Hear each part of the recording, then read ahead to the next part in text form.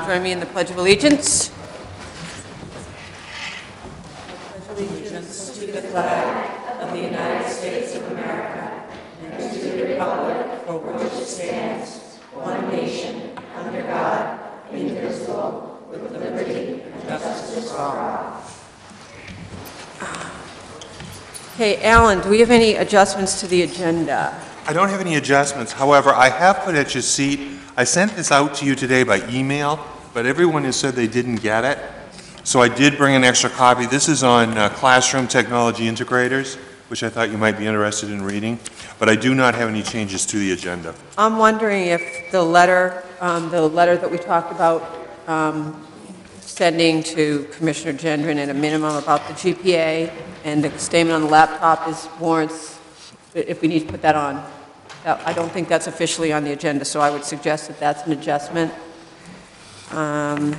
And I guess the letter would require a vote, so maybe we can make that 7G. Does that sound reasonable? Sure. Yeah. And I do have extra copies if anyone needs them. Okay. I saw that look. Okay, we have several minutes to approve. Trish, can I Yes. ask? Oh, I'm sorry. I was going to speak about, give an update on SEEP. Did you want me to do that under the committee reports? Because Yeah, you can do that under Okay, committee. great. Yep, and sports on, right, exactly. Okay. The regular meeting on Tuesday, March 10th. Can I have a motion to approve those minutes? So moved. Thank you, Linda. Second? Second. Thank you, Peter. All those, any discussion? All those in favor? I think that's 7-0. Okay, the special meeting on Tuesday, March 24th. Can I have a motion to approve those minutes? So moved. Thank you, Karen. Second? So moved. Thank you, Peter. Any comments or questions or discussion? All those in favor? Okay, thank you. The third meeting that we need to approve is Monday, April 6th, special meeting. Can I have a motion to approve those minutes? So moved. Thank you, Kathy. Second? Second. Thank you, Linda. Any comments or corrections? All those in favor?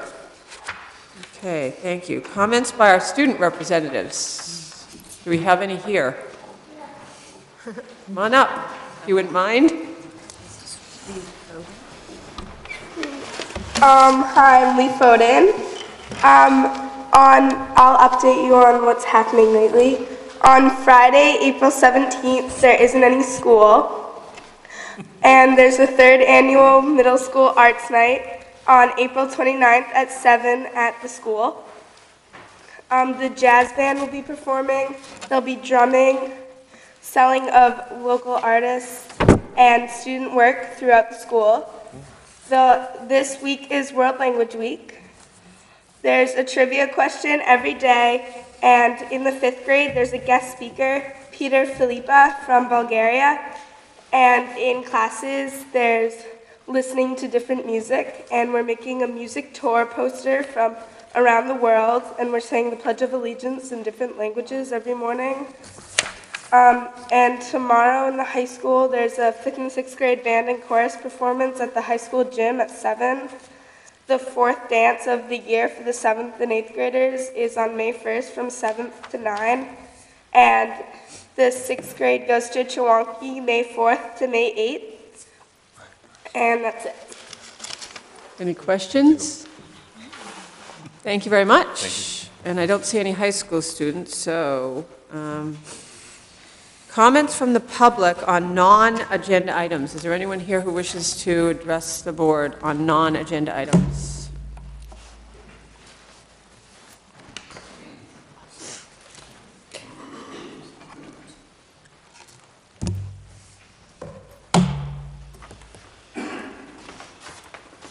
Hi. Hi. Would it be possible for me to address the board at the end of the meeting as opposed to the start of the meeting? Does anyone have any? Nope, that would No be fine. objection. No objections, that's fine. I'll be here. Thank you very much. Okay, anyone else, public, who wants to comment on a non-agenda item? And I would ask that, just remind them if they could be brief. I always get stuck in as I walk to the podium. A simple observation and a request. The town council last night, even though I didn't stay for the whole thing, apparently voted to toss back to you about the $140 some odd thousand problem. I have communicated to them my beliefs early this morning in a fairly strongly worded email and throughout the day. And my belief is that I do not think we should balance our budget on the backs of teachers and students. If we have a $145,000 hole, quite frankly, I think those who gain, which are the taxpayers, should pay. And those who suffer the pain, i.e., it should be those who gain who suffer the pain, the taxpayers. So however you wish to solve this problem, I am at least one taxpayer that's willing to pay for what I get. And I believe that the vast majority of taxpayers will be willing to pay a 0.6% increase rather than have it come out of teachers. And I know a lot was said at that meeting about what teachers have make. A lot of it seemed quite high to me, but I do not know the numbers to know whether it really is. It's the first time I ever heard that teachers make an awful lot of money. And so my basic point was to suggest to you, it's up to you how to handle it, but as a taxpayer, I'm willing to pay for it. Thank you, David. Anyone else? Okay, moving on. Recognition, middle school drama club performance. I think we may have a few of them here, if I'm not mistaken. Looks like it anyway. Steve, do you want to make some comments about it? I will just say it was an excellent performance, but you may want to talk about it for a few minutes for us. Well, thank you very much. In all my years of involvement with the middle school, and specifically with the middle school drama club, we've never been recognized, formally anyway, by the school board. So I wanted to really say thank you to you folks for putting us on the agenda. Evan, Mr. Solander, and I had a wonderful experience this year. We had not been involved in drama for a couple of years, for me longer than he, and he's unfortunately involved in a semi-performance of his own tonight with his social studies groups at the middle school. He couldn't be here. So I speak for him when I say it was a fantastic return to middle school drama. It is a really, truly uplifting experience. And this cast and these community members, their parents, come together in a way that I just don't think you can find in any other, maybe any other middle school in Maine, and certainly in any other activity that we do as a middle school. It really brings together 5th through 8th graders and parents and teachers who, and staff who wouldn't ordinarily sort of get behind something like this. So thank you again for your recognition, and this show, we all still wake up singing the song, so thank you. It was great. I had the pleasure of attending, and it was really terrific. And you're right, it was toe-tapping music, and everyone did a great job. It was my first middle school play, and I was taken aback by the quality of the staging, the costumes, the singing, the music, the production as a whole. It was astounding. So congratulations to all of you. Thank you. And I would like to go ahead.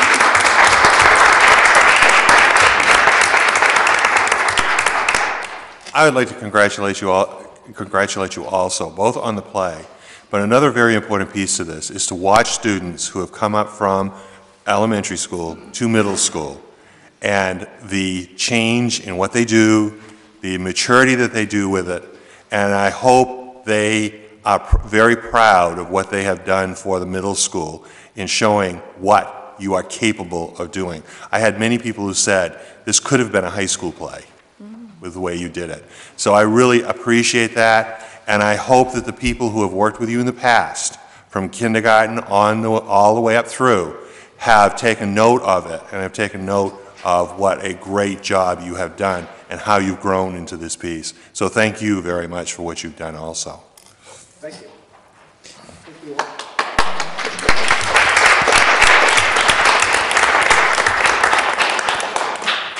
Okay, the AP government trip. Do we have any information on that, Jeff? Do you have anything you want to report, or? Do we want to You excuse want to let them? them go. You might want to. Oh. your middle school students, actors and actresses are welcome to stay, but you may leave if you'd like. I know a lot of high school people didn't come tonight because they had so much homework. I hope you're not in the same condition, but we'll see. Thank you. Thanks for coming. I don't have, yeah.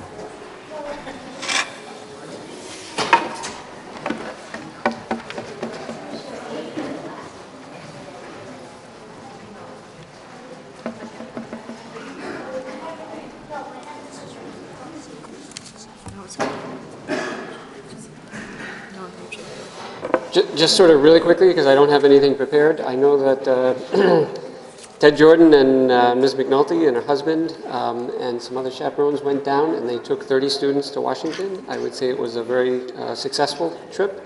It's always an extremely busy trip. The kids are busy from just about 8 o'clock in the morning until 10 o'clock at night with various activities, wanderings, and I know some of the highlights this year. We're talking to a couple of lobbyists, talking to some former Cape Elizabeth High School graduates who are now working on Capitol Hill. They had the rare privilege of actually going to the Senate at a time when all 100 members of the Senate were on the floor and actively working. I mean, that almost never happens, although C-SPAN makes it appear that there's more bodies than there really are sometimes. And the other one is, for the first time, they were able to go to the Supreme Court and actually sit down in an actual oral argument, which is very difficult to sort of be able to get to do. It was a great privilege, and the kids enjoyed it. I heard nothing but really positive reports from students about the trip. And I know if Ted were here, he would, once again, as he always does, thank the board for your support. Thank you, Jeff. The State Jazz Festival. Hi, Jeff. The kids did really good. Yeah. I honestly, I think each one of the combos received recognition. I think our main jazz ensemble took 3rd place in the state ensemble. There were a number of students, Luke Carey and some others, who received Outstanding Musician Awards, and Brandon Meager, and I think it was Luke and Brandon who received the highest recognition for all of the musicians who were from the Cape program. But it's we have an absolutely incredible, thriving jazz program, and if anybody managed to get to see the Jazz Cabaret as well, a couple weekends ago, it's just a really amazing. It's a real jewel at Cape Elizabeth High School. Thank you, Jeff. I would echo your comments about the cabaret. Go ahead. I was just going to say, the cabaret was awesome. And what was really nice was, Tom Lizott's commitment to those kids is just, he just exudes it. And those kids love it. They had a great time. And the one thing that was really nice was, got to see the old and the young and the middle-aged. But the room was filled, I mean, the kids sold drinks and desserts, and they brought in some people from, I can't remember, one of the nursing homes. And then you had little kids running around and dancing and twirling, and it was just a really neat community project. So, congratulations to Tom Lizotte and his group and the kids, because they did a wonderful job. Okay, I think that's it. Communications. Thank you, Kathy. Retirements, Al. Now, I do have one on this. This does say retirements, but unless I have a surprise, I did read Julie's a couple of months ago. There's only one this time, and this is from Ellen Brady. And Ellen writes, please accept my letter of intent to retire from my position as the district teacher of English language learners. After almost 20 years working in the Cape system and as a parent of 3 children who experienced the joy of the school system, it is very difficult to say goodbye. It has been an adventure, beginning as an ed tech at the high school, then as a special education teacher in the middle school, finally as an English as second language teacher while supporting math with Pond Cove students. Flexibility and a sense of humor have helped, but truly, the wonderful students, staff, and parents have facilitated my career path into a remarkable journey. Thank you for the opportunity to interact with so many unique personalities, each child so special, parents so nurturing, and the staff so supporting. And again, that is Ellen Brady. Thank you, Alan. Budget update? I think the most recent update I have is obviously you were in a meeting last night, or many of you were, to hear the town council listened to many members of the public. It was a broad spectrum of events because they were looking at both the town side and the school side. From the school side, there was a great deal of discussion. I would have to say there were people on different sides of the picture. That at the end, I didn't stay after the vote started, but I did get results from Mike. And what I understand is at this point in time, there were 6 town councilors there, and I think I sent to you this morning that 2 of them are supporting a 0.6% tax increase. A third one is supporting a 0.6 tax increase with the statement that they probably will not vote for that 0.6 when the vote comes, but they were supporting that. 2 of them were supporting a 0% increase, and 1 tried for a compromise of a 0.3. Paul McKinney was not there, and so his vote will be extremely important when the decision is made what goes to the public as far as the vote is concerned. It was mentioned earlier, and I'll just mention it again.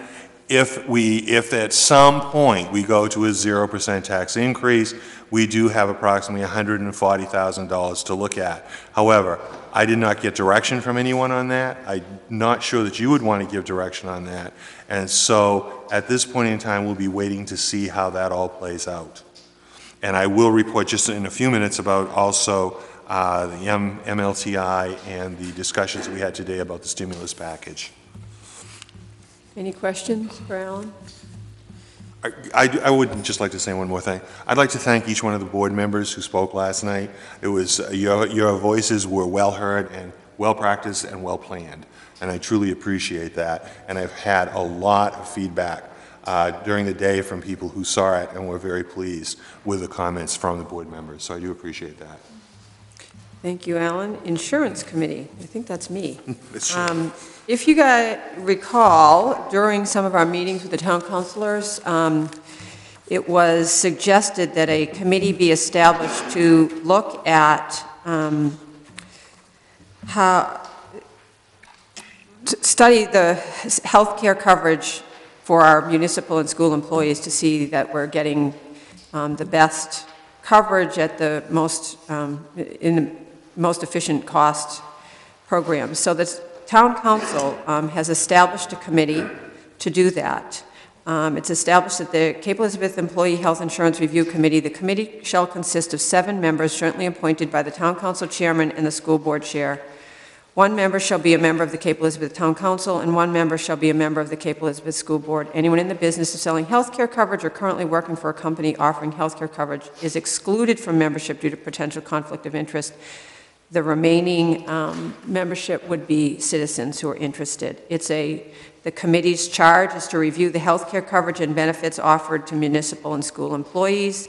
The committee shall prepare recommendations for opportunities for changes in coverages provided to employees, for changes in providers of coverage, and for employer and employee cost shares. The committee shall include an analysis of how any recommendations may influence the ability of the local government or school department to recruit and retain quality employees. The committee shall meet for up to 6 months, and its report shall be submitted jointly to the Cape Elizabeth School Board and the Cape Elizabeth Town Council. The Town Council and School Board shall collaboratively review the report and proceed thereafter to independently consider the recommendations. So, given that, there's a member of the school board, anyone who's interested in serving on that committee, I will toss that out now if there's anyone who's interested right now, or if not, you can let me know and we can pass along your name too for the committee. I have a question on the intent of that committee. Is that committee's intent to look at getting, and maybe I missed it, look at getting the same benefits at a better cost? Are they looking at restructuring the whole benefits program? I think it shall review the health care coverage and benefits offered to municipal and school employees. And I think the committee shall prepare recommendations for opportunities for changes in coverage provided to employees, for changes in provider, and for employer cost shares. I think the fact that they're looking for some recommendations on how it will impact our ability to recruit and retain quality employees, I interpret that to be positive, that it is, is there some advantage to sort of looking at this and sort of changing the bargaining unit, or getting coverage for a larger group, which would be municipal and school? I think it's sort of looking at all of those things. And I think it is, obviously with some costs in mind, but I'm interpreting that line as a positive, that we want to get the best benefits that we can in a cost-competitive environment or cost-competitive way.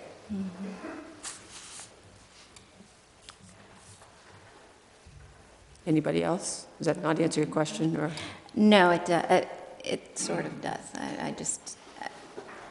I want to be sure that I just want to be sure on the intent of that committee and where they're headed. And just, I think that we have contractual obligations and want to make sure that we uphold those and respect those throughout this process. I would think that that would be part of the conversation, but I think that's also why there's opportunity for school board voice on the committee and town council as well. So is there anyone right now who is interested? And if not, let me know, because we do need to put someone on this committee. Okay? I would be interested in serving.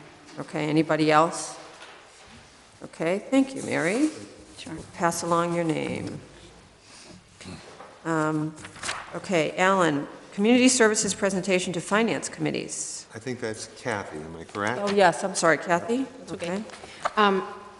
The Finance Committee Chair of the Town Council and I met with Janet Hoskins on March 25th, I believe. And the intent of the meeting was that as we talked about budget and the differentiation between, is it a school board budget, is it a town council budget, and where is it? So we thought what we'd do is we'd get together with Janet, and Janet provided, and you have in your packet, I call it the yellow and green thing. And it's very helpful if you've had a chance to go through it, because it differentiates between what are community service items, what are school board, school-related items, what are town-related items. So it was very helpful. We also talked about, after the budget season is over, that we need, when there's more time, after the budget season's over, that Alan and Mike and Janet and, maybe chairs or whatever, we get together and try to work out, make clearer the reporting structure. It may not be that there's a change, but make clearer, which one's going which way. Am I confusing you, Rebecca? You have a confused look on your face. I just got something, I don't know where it came from or why I have it. Oh, it's okay. So it was sort of a preliminary meeting. It was very helpful. And I found that the report that Janet had put together was really good at helping to understand that, community services goes in a whole bunch of different directions and does townwide things as well. And I think until you look at the report, you don't necessarily realize. You realize the parts that the school touches, but you don't necessarily realize the parts that the town touches, the municipal touches, and those types of things. So I want to thank Janet for all the time that she put into the report and the time she spent with us. And we're hoping that moving forward, after the budget season, as I said, there can be some more discussion so that there's a clearer structure, so that when we get to budget, we're not going, well, is this our responsibility, or is it the town's responsibility, or is it a shared responsibility? Because I think that becomes difficult for everyone, and if it's clearer. So Alan and Mike and Janet are going to get together and have that discussion sometime and see if they can't work out some of the little bit of bugs that might be there. So, Janet, have I missed something? Would you want to add anything? You don't have to. I'm just saying if I've forgotten something. Okay, thanks. Yes? Green is town, yellow is school, blue is... Both. Both. Arrows going both. Yellow and green. Yes. Green should be both, really. Yes. Yellow and blue make green. You're right. You're Peter, whack her. That's okay. Just give her a little hit. Thank you. Any other questions? Thank you, Kathy, for taking the initiative to work on that, and I think that it will save some time for everybody in the future. Okay, laptop and computer update. Alan? Yes. What I've given you is several pages from the telephone conference we had today with the commissioner. What I've done is try to summarize some of it. I'm not going to go through it step by step, but just try to explain some of the information that's on it. If you look at the top of the first page, and I might add there are copies down back, there were 4 focus areas today with the commissioner. The first one was the stimulus package. The second one was MLTI for the high schools. The third one was a revenue forecast. And the fourth one was Taiwan opportunities, I guess, for those of us who want to get out of the craziness of budgets. So I'll talk about that at the end. The first thing we did was the stimulus package. What we found out today is that the EDU 279, which is our GPA document, you know, that several-page document, was mailed yesterday. Some superintendents had it this morning in the telephone conference. Unfortunately, we and others have not received it. It'll probably be here tomorrow morning. But that's the document that has the entire GPA information on it. It's the one we use as the basis of our budget. And so, very late, but looking forward to seeing it to just see what it does tell us at that point in time, which I am sure will still tell us that we have a $504,000 decrease in GPA. What I did was looked at the stimulus dollars that they talked about for Cape Elizabeth, because there are a lot of rumors out there. I had information from one person in the community the other day that asked me why I had signed a sheet of paper that gave me $1.2 million and hadn't done anything with it. Well, I hadn't signed anything like that because that had not come through. But I do have now a little clearer understanding.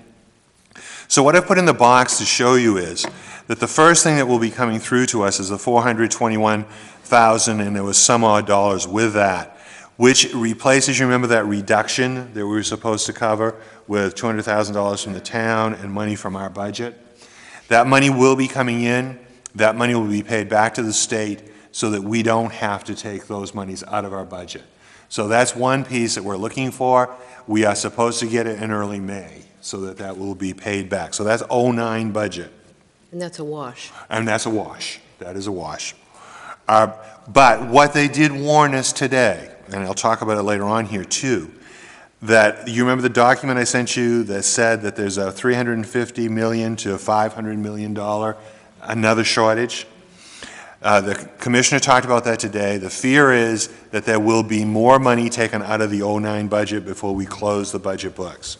But what she did say was that they are planning at this point to utilize money that is set aside for fiscal year 11 stimulus money to take care of that, so we will not be caught short in closing our books for 09. She said that meeting with the state finance people will be in the next 2 weeks, and they will get the definite picture of what that looks like.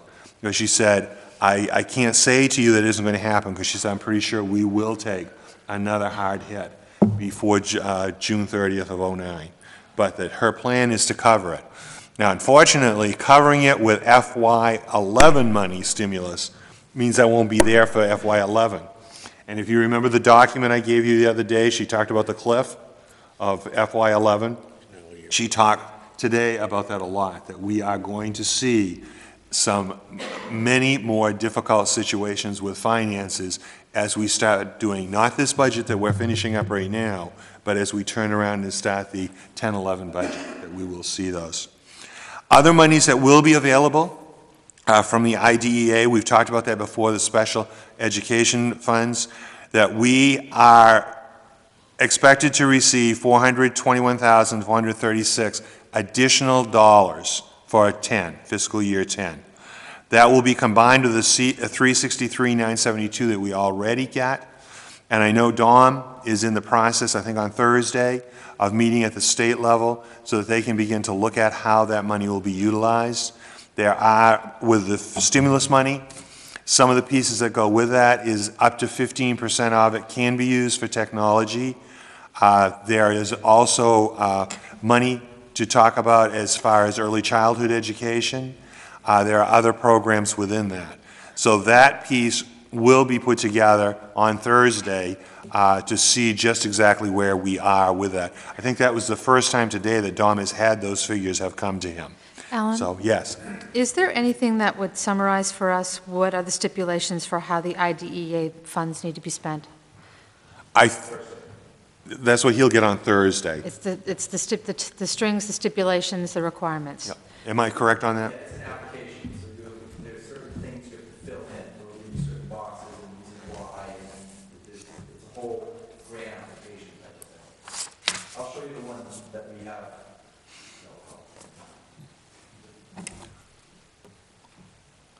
The next one is stimulus stabilization funds. This is the one that is, I think, was the 1.2 million that somebody asked me about. What was made clear to us when we got our initial documents, that our cut in finances was really $1,204,459. The $699,120 added to the 504,339, which we have lost, made that amount. So the 699,120 will come to us. The 504 is the piece of the GPA we have lost. And so that is, from what I can understand, is what the 1.2 million was. Nothing that I put my signature on, but it was the way the money was distributed. If you'll remember, I gave you a document from Jim Ryer that talked about it at that point in time and talked about the difference in the two. Questions on that? Yeah, I'm confused. We were cut $1.2 million by the state. They used $699,000 of stimulus money to restore that funding back to the district, but we were still cut $504,000. Thank you. Thank you. So that is the way I understood it today when we got the report on it. There's also Title I-A money, but unfortunately we, along with Yarmouth and Falmouth, do not qualify for 1A money as far as the stimulus package is concerned. So we will not be getting that.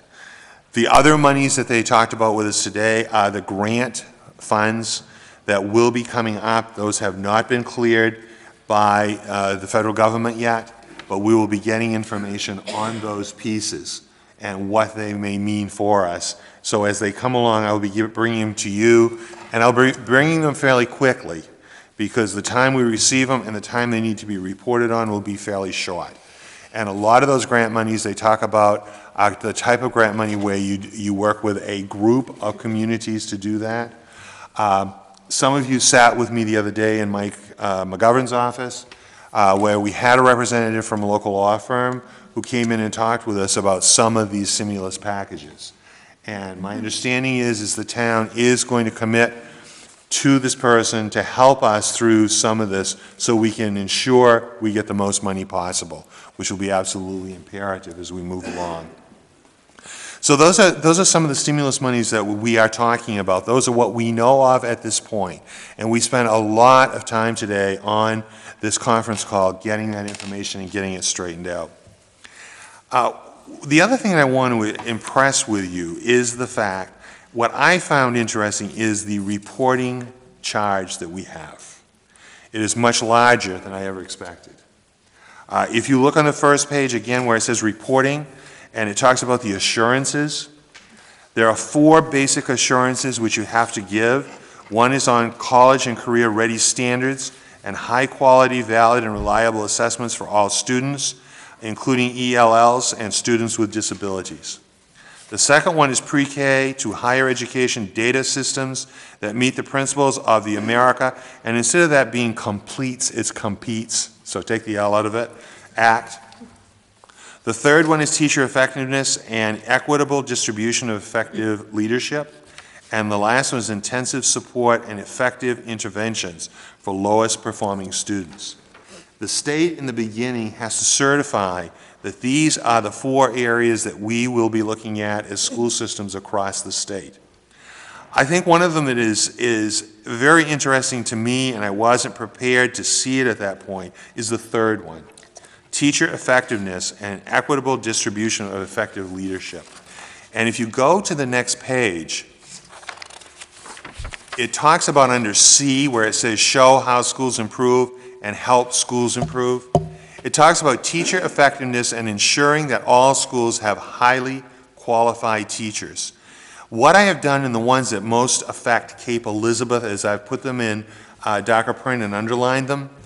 So if you notice, it says, we look at the number and percent of teachers and principals rated at each performance level in each LEA's teacher evaluation system.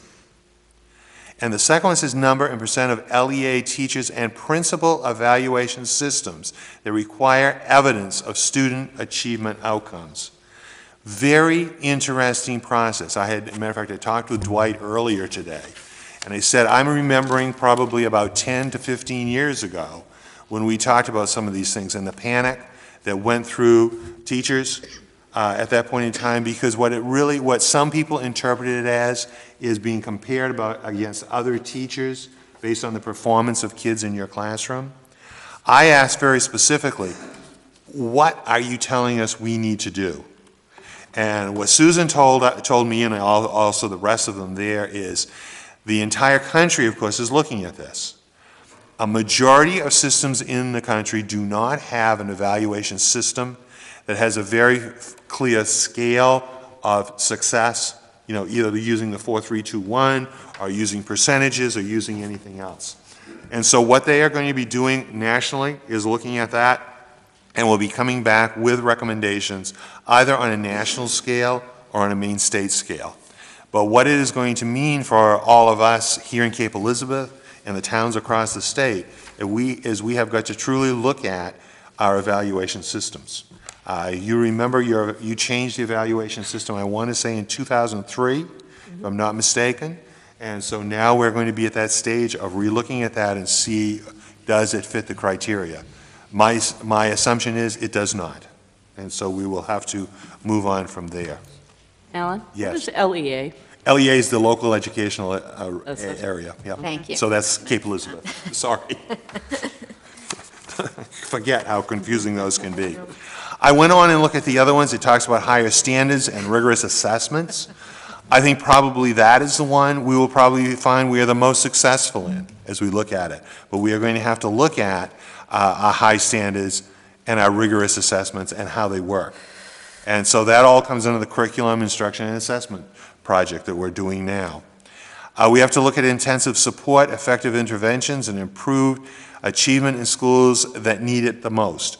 You notice I did not underline anything here because this is really talking about those districts that have many low-performing students.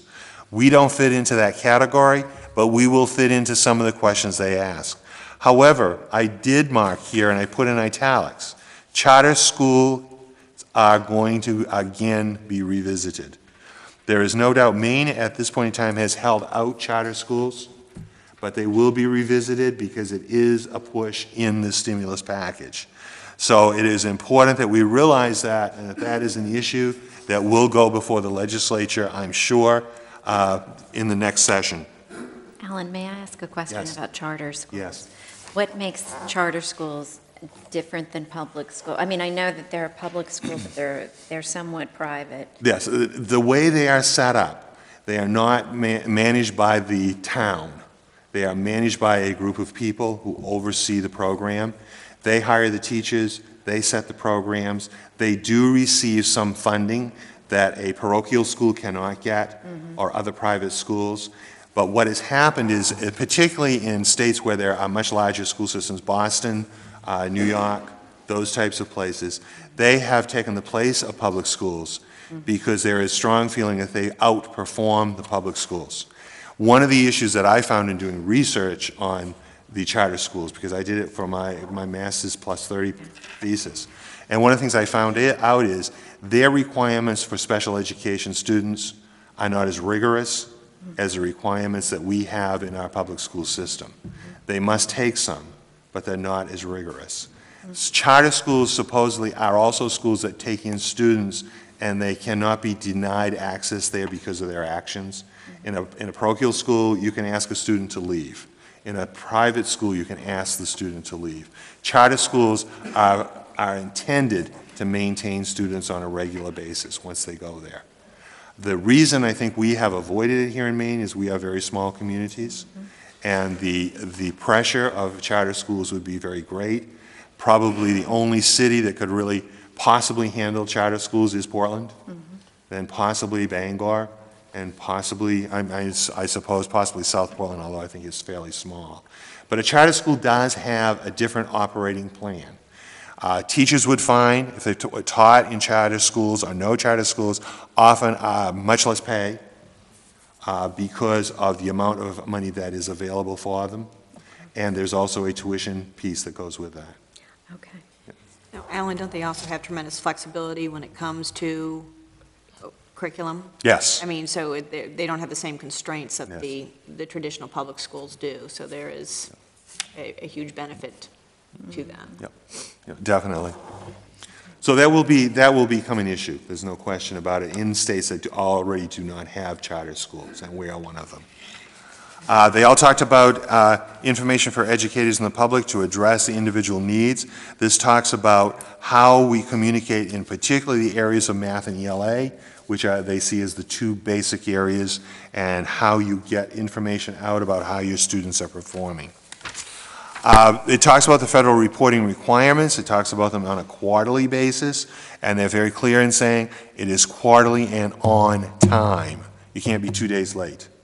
There are award and award recipient information. There are project activity information. There are resources. There is an ed recovery team here in Maine who will work with us as school systems as we work our way through this process. But this is going to become a very difficult process because it's going to come very quickly, and you must turn around the information very quickly. Now, I'm not trying to be flip, but there's Sure. a side to me that, are they going to be providing staff to be doing all of this work and reporting? I'm assuming the answer is no. No, what will happen is we will provide the information to them, then they will have staff to pull it together to give it to the federal government. But what I asked, and so perhaps I was being flipped too, but I said, are we going to have a form that tells us what is the type of information we have, how do you set it up, et cetera? And she said we would have that, and we would have this ed recovery team who would help us on individual issues. Alan, is a lot of this information available on our computer system, so depending on what you ask Gary and his folks to, supply you with, you can fairly easily dump some of this information? Some, not all. It's going to be interesting to see how this all plays through. At this point in time, I think our major reporting issue is with the IDEA, as far as where that is and what information we have, et cetera. And Dawn will be overseeing that information and how it is managed at that point in time. What's most remarkable is that we are once again being asked to do more work and we still are getting less money. Yep. No, I would agree with you, and I thought that, and I was interested, I should mention this, that the commissioner, I was on several times asking questions, and at one point, I had Pauline with me to help me take notes to be sure we had accurate notes, and at one point, the commissioner did say to me, Alan, I have read your several letters, and I have looked at them carefully, and I would suggest you look at this and this and this. Unfortunately, my response had to be, I have looked at this and this and this, and it hasn't helped me in the least. So, but she at least acknowledged that she had read my letters, so it was there. The second part of this was the MLTI program, which is the high school laptops. What she did was she set the initiative and the reasons for the initiative, talked about the costs, and then on the next page, I asked her specifically, be clear to me, what does this all mean? And I said, in my understanding, what I'm looking at is I have approximately 550 high school students.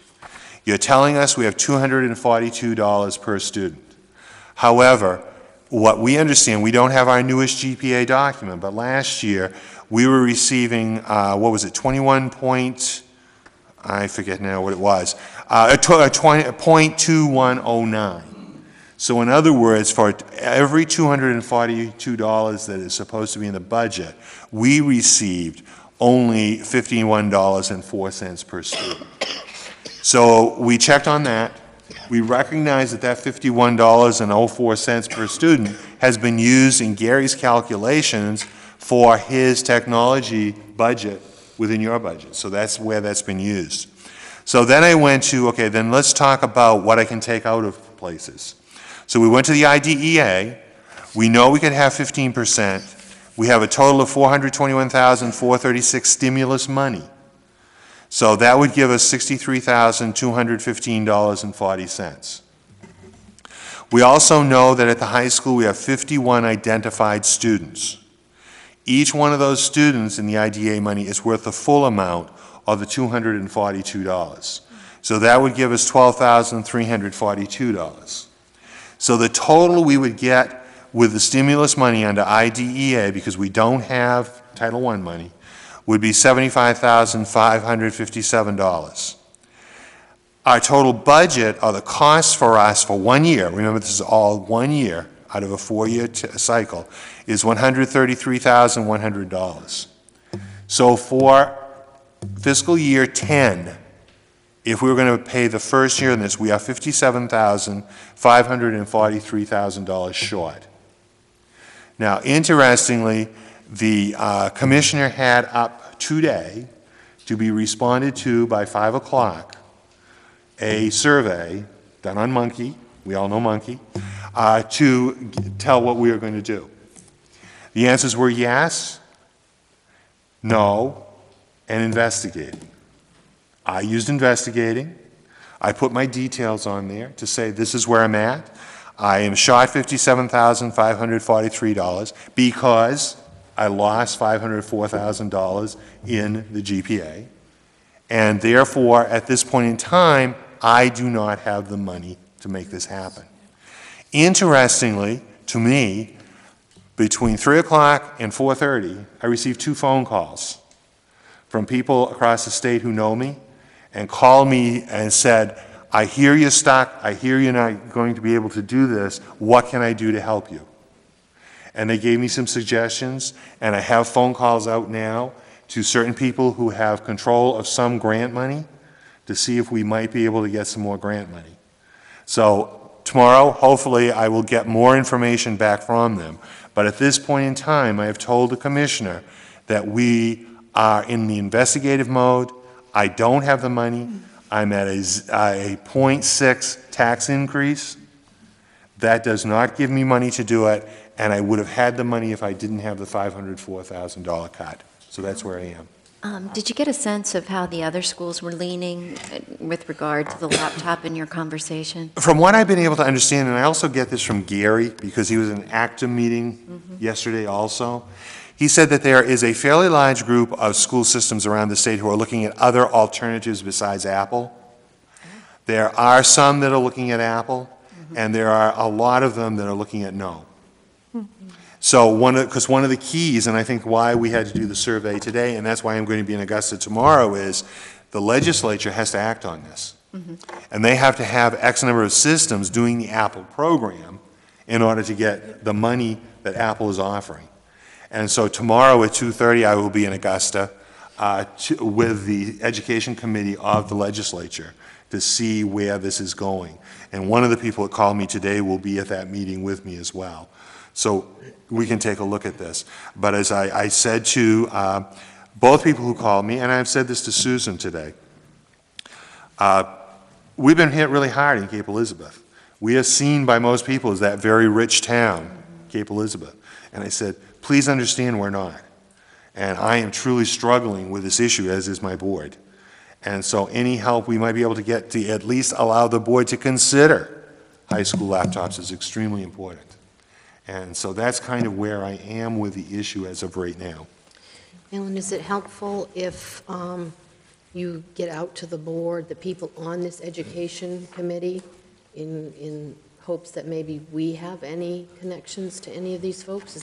I do have that list, and I probably should have brought it with me. I will say to you that the Education Committee is a group of fairly new legislators, and none of them represent the greater Portland area, which has been, before we did have Connie Goldman, when she was still in the legislature, was on it. I was trying to think who it was last year, but we had some leadership we knew.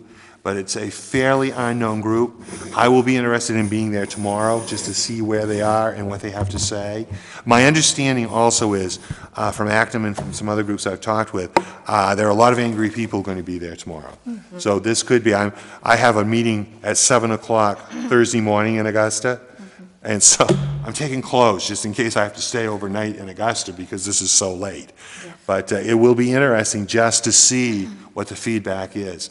But Acton has heard that there are some really, really angry people. I can't say I'm one of the happiest people in the world. So we're going to see how this all plays out tomorrow. Are they angry for the same reasons that we are? Well, angry for reasons perhaps not. Perhaps they don't have the $504,000 cut, but there are other issues within this that they are upset about. And so it is, and as you know, I have to be politically very careful. There were questions I wanted to ask today, but I thought I have every superintendent in the state on this phone line, and I don't really want to be seen as trying to cut their throats as well. So one of the people who called me today is very active, and will carry my message from there. And I would like to say just a side note too. I contacted Connie Goldman the other day about this, and I did not realize that Connie has given up all of the politics altogether. She has more or less retired, is looking for a new place, and with things that she's doing since her husband died. And I felt sadly about it, but I also understood her reasoning behind this. But I think it is important for you to know, because Connie has always been a very, very solid voice in legislative issues. But she has broken her ties with legislature at this point. Any other questions on the laptop? I wish I had magic answers. The laptop is a state program. Yes. Okay. I'm just trying to determine which one's state and which one's federal. Yeah, laptop is state. Okay. It is a state program. The third piece was the revenue forecast. I won't get a lot into that. I have reattached the document I sent to you the other day, which is the document that came from the federal government. It talks about the new forecast shortly. That's the forecast that says that we are probably going to lose more money in fiscal year '09. It talks about anticipated 9, 10, 11 shortfalls. She was very clear that we want to expect that cliff that she talked about before will be 11, and that we need to really keep very close tabs on the finances that we have to move into 11, so we'll have some revenue. She talked about the governor and the legislative leadership is committed to honoring the fiscal year 10 GPA allocation. So I asked very quickly, I said, I know you don't have the figures yet, but am I assuming that what you have for 10, I can expect in 11? And she said, very probably, which therefore to me is a $504,000 decrease in 11 like it is with 10 in that process. The DOE has kept stabilization funds aside to mitigate the type of situation we're going to go in. That money is FY11 money, and so it'll be used that way. Alan? Yes. I just need to jump in. Yep. You think that we're going to get another $504,000 cut, or they're going to maintain the cut at its current level? The funding will stay current. My sense was there was going to be a cut above and beyond the $504,000. No, wait just a minute. I said that wrong. Wait just a minute. My sense is there is going to be another cut in '09. Remember that first $421,000? Not in 10. Not in 10, at this point in time. Right. But this would be '09 because So of the the original loss. curtailment that we were told about, the 421, which presumably we're being made whole. Right. Right. She's now saying that there may actually be another number that is the curtailment. Yeah. And their plan is to keep us whole with money that has been set aside through the stimulus. With the next curtailment, you mean? With the next piece? If there's another curtailment for fiscal year '09, before June 30th. The information changes so rapidly. Exactly. It's so different. Do you really have any faith that any of this information you're getting is accurate and won't change tomorrow? I certainly don't. Well, Thank you, Peter, because I don't either. I think it will change over and over and over again. I'll be very honest with you. I think Pauline would say that what she said today, I heard a lot of people say, When you open up the phones so that people can respond, you can hear everybody in the background talking. So you heard a lot of interesting comments, but I heard over and over again, well, this is today. What will tomorrow bring? Right. So I think that's where we all are, and I agree with Peter. We just don't know where we're going to be. I think the thing that I am most interested in is the forecast that they'll get in 2 weeks and what that's actually going to say. They're predicting that $350 to $500 million shortfall. And that's a forecast from the state? That's from the group who does our financial forecasting. For the state? Yep. Because I think the state's bankrupt, Oh, or close to it. scares me. Yep. So that's what I have for information. And you're all exactly right. I could come to you next week at this time and give you a whole different set of information probably as we move along. The only thing I can say that at least to hear it as of today where we are is helpful instead of trying to guess what I've done for 2 weeks when I haven't gotten any answers. The final piece is the Taiwan opportunities. Why it was connected to this, I don't know. But it was connected to this, and it was offering Maine teachers an opportunity to go to Taiwan to teach, and Taiwan teachers to come to Maine to focus on Mandarin and math and science. So I did add that there, just if any of you would like to go over, why I didn't want to leave you out of the process, so. Any other questions? Thank you, Alan. Any other questions for Alan? So we're no closer to getting any information about how they funneled the money through and why other districts. I think the closest I've got is this. It's happened, and we're not going to get any further answers. Now, I would say this, Pauline probably agree with me. We could get a shock tomorrow when we see EDU 279, but I don't think we will. But we have not seen that yet, and we heard the discussions from the superintendents that did have it. Yeah, but there's two issues here. One is the cut, and one is understanding why we got cut and others didn't. I think we're all fairly cognizant of the fact that we aren't going to change the cut. But why? But I think that we can continue to pursue the why. They can tell us into their blue in the face why we got cut. What they still have yet to even touch upon is why we got cut and Yarmouth did not. That's right. Yep. And that, tomorrow, Alan, is the one thing is, we can be the district that's not getting red in the face because we got cut. Can we please be the district that says, please help us understand how these differences are between districts so that we can plan better? And my intent tomorrow, I know what it's going to be like up there for parking, so I'm going to go fairly early. And my intent is to go to see Jim Ryer, and since he hasn't responded to me by email, and because Jim is the one who, whether you agree with it or not, is the one who oversees this, and he is the one that should be giving me the answers.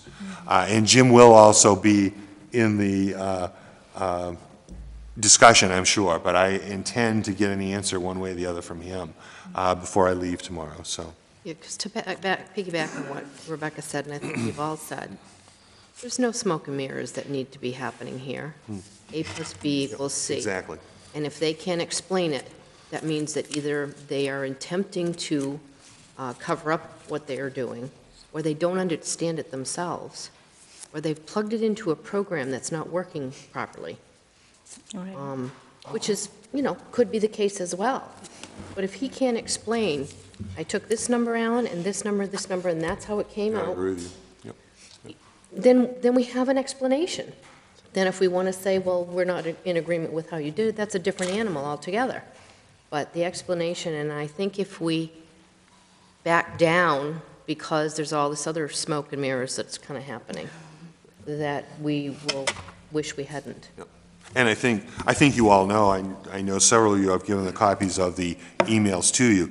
There have been a constant stream of emails, so that they can't say they haven't heard from us. And so what I need is the other end of that. What are the answers to the emails as we go through? Right, particularly as we move forward to next year where our valuations have dropped and we should be seeing a little bit of easing of the curtailment.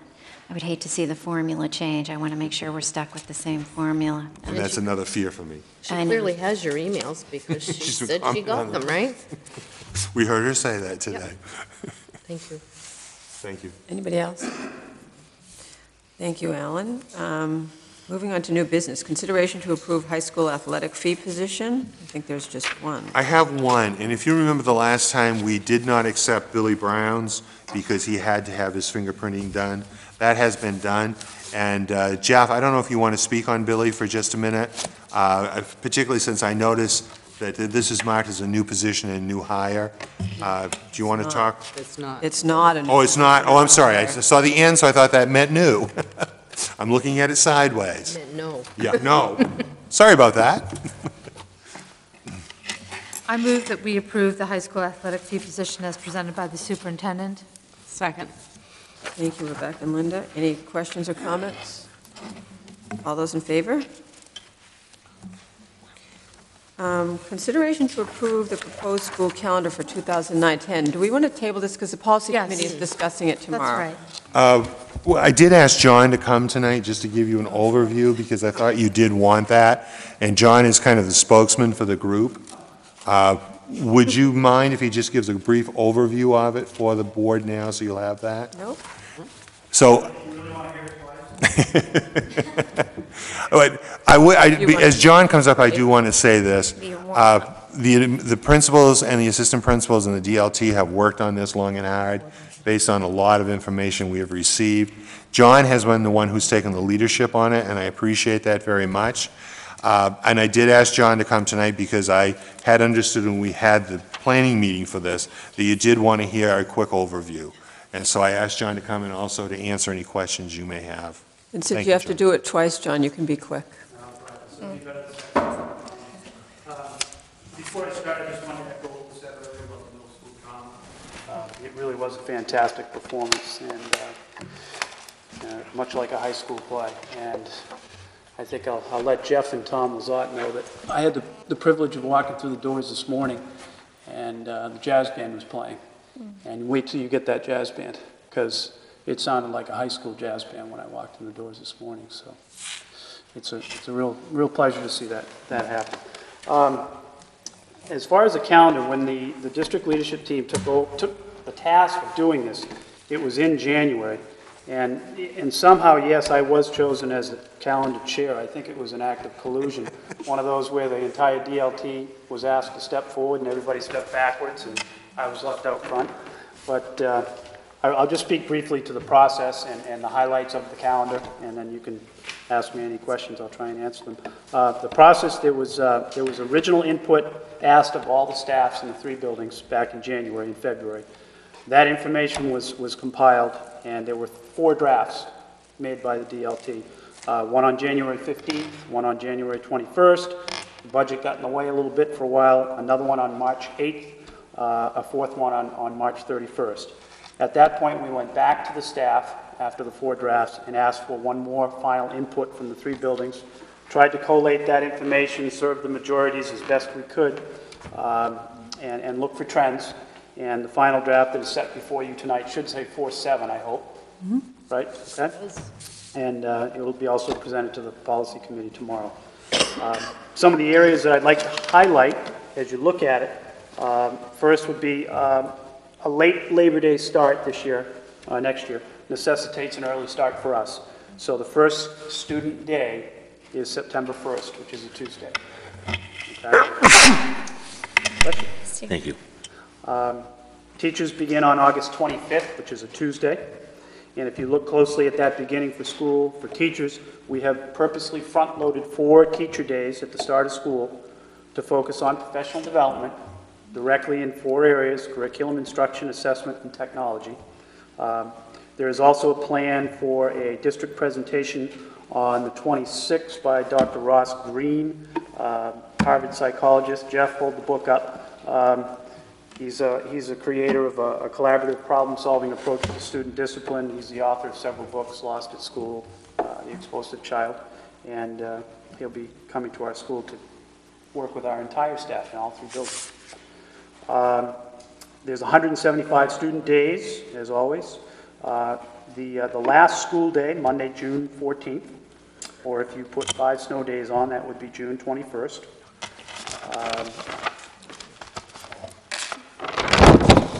There are 7 teacher days, as I said. K through 12. You just saw August, 4 of them, August 25th, 26th, 27th, 28th, in an attempt to really go at some continuity and also do all the things that we have to do at the beginning of school to get ready. It seems we're asked to do more and more. So we really put 4 up front to build some continuity. There is one on October 23rd, and that's the usual parent conferences full day, and that's K through 12. There is one on November 23rd for professional development, and one on April 16th. There is one building flex day on November 24th. So if you look at that, that would bring the teacher days to 183.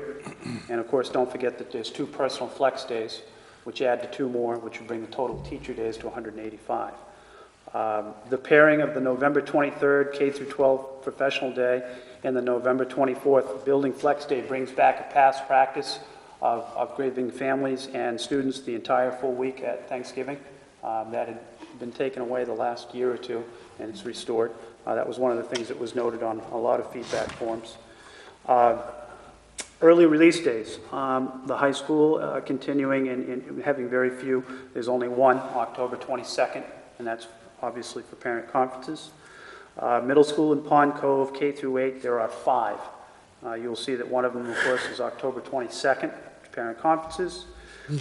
You'll see that another one is December 9th. That's a Wednesday. That is for a math workshop involving curriculum instruction and assessment, grades 3, 4, and 5. And then if you look at the others, January 29th, March 19th, March 26th, and May 28th, you'll notice that they've been moved to Fridays. And that is a new attempt to try and see if having a full day on Monday, a full day on Tuesday, a full day on Wednesday, a full day on Thursday, and then the half day on Friday might lead to some more consistent practice. I think that was, Jeff, you might have even voiced that idea, but it came back in several feedback forms from all 3 buildings, and once it was put in on the draft, it was highly supported. So we're trying to change that. K through 4 early release days, there's 3, K4 only, September 5th, February 5th, and April 9th. And the other major highlight is the change in start times. If you look, the high school and the middle school have flip-flopped. The high school will now start at 7:55, finish at 2:20, and the middle school will start at 8 and stop at 2:30. So those are the major changes and highlights. Questions? Did we save our questions for tomorrow's policy meeting? Because I don't have this year's calendar with me, and I'd like to compare, because I'd like to see what the actual changes are from one year to another. So maybe I'll just save that till tomorrow. That's fine. Okay. I just have one comment, because I will not be at that meeting tomorrow. I appreciate the continuity aspect of having those days grouped together at the beginning. My only comment is the reflection that usually needs to take place at the end of the school year, and there's really no time allotted for that. So for whatever that's worth, I know we only have so many days, but typically, ideally, in the ideal world, you'd have about 4 days before and 4 days after. I know that's not part of the contract because it's probably too many days, but best practices would benefit from not only the pre-planning, but also the post-planning. Anybody else? I know there's legislation out there trying to lengthen the school year. Have you guys been keeping an eye on that, John, at all? And I don't know when that would be, if they do pass that legislation, when that would be. I haven't heard. Okay. Alan, have you? Have you heard, Rebecca? It's not going to pass. It costs more money. Yeah. Yeah, I mean, it would cost us. It's not going to pass. I guarantee you. Okay. Maybe there'll If be a it does, conference call. I'll come and clean your house. Okay. And Karen, I Thank you. appreciate your comments. I understand what you're saying. I think the effort to put them at the front was really to really get us some momentum started. At the And I beginning love the carry idea of through. 4 days, so I'm not at all discounting that. I think Right. it's fantastic. And I think wish we had 4 more. Right. And we do, most of the teachers are involved in some type of professional development in the summer, getting ready for the next year right afterwards, so. I was thinking more of from the perspective of the District. work we're trying to do, the district work. Yeah. Thank you, John, to all the committee that worked on that. Okay, consideration of proposal from Cape Elizabeth High School teacher Lisa Melanson to lead an EF educational tour to Europe during April vacation 2010. Lisa. Hi, Trish. Thank you. I'm Lisa Melanson, and I'm a teacher at the high school. This would be the 4th trip through EF educational tours that I would be leading. So I'm here to ask permission to lead a tour for April vacation 2010. The travel dates would be April 17th, that's a Saturday, returning on, I believe, the 25th, that's a Sunday, so no school days would be missed. In the past, I've taken a group to England, last year to Italy and Spain. This year, this Friday afternoon, we're leaving for a Dublin, London, and Wales trip. And next year, I would like to take a group to France, Germany, and the Alps. I checked first with high school teacher David Peary because I know he also tends to plan an every other year trip to France, which is an exchange program. I said, David, would this compete with your trip? He said, not at all. It's a different type of trip. So I have his blessing to go ahead. We'd arrive in Paris. We'd spend a couple of days in Paris, visit the Louvre, tour the Notre Dame Cathedral. There's an optional trip to Versailles. We go on through Burgundy to the Lucerne region of Switzerland. There's an optional trip there as well to Mount Pilatus, and then through Liechtenstein to Munich. And in Munich, there's sightseeing, and there's also an excursion to Dachau concentration camp. And we finish with a walking tour of Munich and return home on the 9th day. So it's a 9-day tour. This trip is open to students in grades 9 through 12. They don't have to be affiliated with any particular language or history class, and I think that's been the strength of these trips so far. If they have French or German language skills, of course they can use them, they can practice them. And I found even in Italy and Spain, my son encountered French-speaking people and tried out his French there. So I think if you have one language, you're apt to have foreign language, you're apt to be able to practice it there. Let's see, the cost of the trip to students is $2,229. That includes the airfare, accommodations for 7 nights, breakfast and dinner daily, walking tours in Paris and in Munich, a tour director who travels with us and sort of paves the way for all our arrangements. What else? I think that's and also any admission to any attractions that we go to see. In terms of value, educational value of the trip, I think there are ties to many aspects of our curriculum. History, certainly, world languages, art and architecture. And I think there are connections to geography, understanding the world, and other cultures, maybe understanding that the world's a larger place than just America.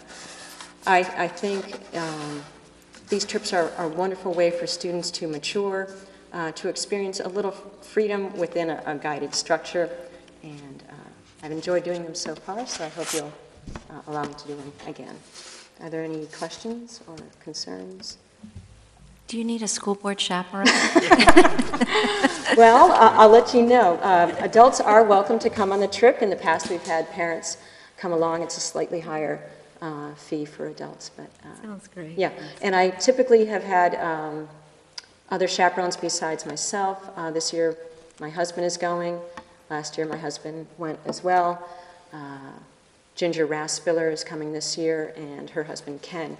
Oh, and our trip this year includes Cheverus students, so that's been a nice connection. So we have 18 students this year from Cape, 8 from Cheverus.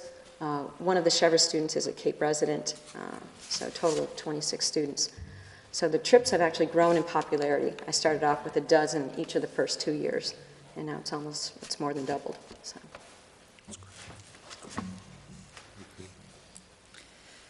Can I have a motion to? I move that we approve the proposed EF educational tour to Europe during April vacation 2010. Thank you, Rebecca. Is there a second? Mary? Any comments or additional questions for Lisa? All those in favor? Okay, thank you very much. Thank you, Lisa. I guess I asked the same questions, Rebecca. The policy for second reading, the policy committee, have we reviewed these, or are you doing those tomorrow? I think that it got changed because the policy committee meeting got changed. So I think we need to table this approval until after the meeting. Okay, so we will table item D. Consideration of the proposed superintendent's evaluation document. Linda? Well, the Human Resources Committee met on April 2nd. We finalized revisions to a form we started to work on last year and began working with in December before renewing Alan's contract. Mary was kind enough to go through and do some proofreading. I do see that we do have one word that we need to correct in the form that was put in the board packet that got missed on, refers to the superintendency, and we changed that to superintendent. So, barring that change, I'd like to entertain any questions, or I'd like to see if anybody had any questions other than that on the form that was presented. I'm curious about the superintendent evaluation timeline. Is this the timeline that we are going to hopefully implement? So this is customized for us, great. And I noticed it looked as though it was in alignment with how we want to proceed and everything. And then, so that's great. And then my next question was, there is this 360 self-evaluation piece. And I know that's, I think, an optional piece for you, Ron, but I would hope that there'd be something that you consider, because I think it's always a meaningful exercise to get feedback in that manner. Linda, this timeline that you have put together, how is this different from the timeline that we had this year? It isn't. It isn't. Okay. We did amend this to incorporate the school board self-evaluation, Yeah. align it with the goals that we set at the beginning of the year for the check-in mid-year before we vote to renew the contract. It's different than what we did. As you know, I had some concerns with the timing of this process this year. And it was my hope that we would have a significant change in the way we schedule various parts of this. In particular, I would like to see us actually evaluate much closer to when we have the discussion of renewal. I'm very uncomfortable with the fact that we're evaluating in June, and then in December, we have a 20-minute conversation around the contract. So I guess I was under the impression at our January workshop that we were going to really try to undergo a change in a change in how we organize the process, not so much the actual evaluation itself, because I think a lot that has been working pretty well, but that the timing has always been so off. Well, and we had discussions on that within the committee itself, and a lot of us felt also by trying to do a full evaluation mid-year with new board members also did not make a lot of sense. I mean, it made more sense to align the true evaluation by setting the goals before the beginning of the year, doing the check-in on the progress of the goals in November prior to the vote to renew the contract, doing the full evaluation at the end of the school year. No, well, so it's not working. We're not at the end of the school year, though, well, this year. What happened in December was not what we wanted to have happen. And we were going to try to fix that. I want to make sure we're not having the same experience again. And I don't know if we're not changing the timeline, how we're going to avoid that. I mean, when new board members sit in December, correct? They're elected in November, they sit in December. So why can't we have a evaluation period that goes from let's see, how would this work? January, December to November or something like, or January to December. And we perform the evaluation in November in time for the conversation that happens in December as forced by state law. May I comment on that? My concern with that timeline would be for a board to set goals for the second part of one year and the first part of the next year. I think we should be setting goals for a school year, what we want to achieve, and then we come in at different times to evaluate the progress on that. And my understanding of this December date, where the superintendent reports interim progress, people coming on board, there would have been goals already in place. We would be at least getting a report, which would put us, I think, in a much better position to evaluate the superintendent prior to that deadline that we've been so sensitive to. I think you are absolutely right that did not take place next year. I think we're wanting to make sure it does take place, so we're setting things up to make sure it does take place. That's how I'm interpreting this.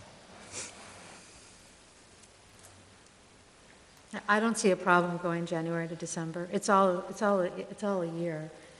Our goals don't start and stop, and it's kind of an artificial thing to say that our year is September. We as a board sit all year long. We can have goals that go from January to December. Do you have a comment on that, Alan? No, Opinion on that? my sense is that you are the people who hire me, so however you want to do this. In terms of when you set the goals, though, setting it from December to December versus a school year? To me, it would be easier to have it a school year, because you have a beginning and an end within that 1 year. But, it's based on what the board wants to do. Didn't we meet in January as a board and set our goals? Because we had a new board that sat into December, we purposely waited until January to set our goals so we could include the new board members. So at that point in time, that's when we're setting our goals. We're not setting it in August or June or whatever for the following year. We're setting them in January. We did this year. Right. But in previous years, we have sat and done them in August or early September. But we're always cycling through election periods where new board members sit in December. And the discussion of the board was that we thought it was much more appropriate to wait for goal setting until January. So now are we not going to do that? Are we going to set goals in September this year and not wait for the new board? Well, we're going to do a check-in in June, so. Right, because we set our goals in January.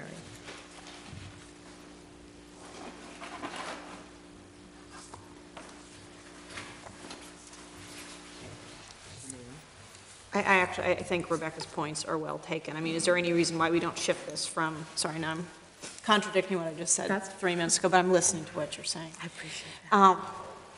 Is there any reason why we wouldn't shift this January to January? Isn't just a matter of bumping the whole thing back? Because I think we did have that discussion where I thought we had sort of written different dates based on that. So is this more in alignment with what had been proposed? How this other? What do you mean?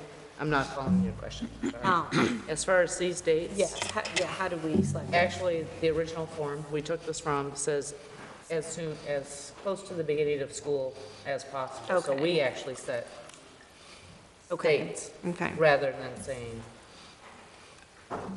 I think the problems lie in that the election in November and our renewal of the contract in December totally flies in the face of a school year. Right. That's right. Because if we step back and say, this is an evaluation of the superintendent, and typically his work and goals take place during a school year, shouldn't the school year drive this particular evaluation? I can see that our evaluation would be different. It would follow our tenure.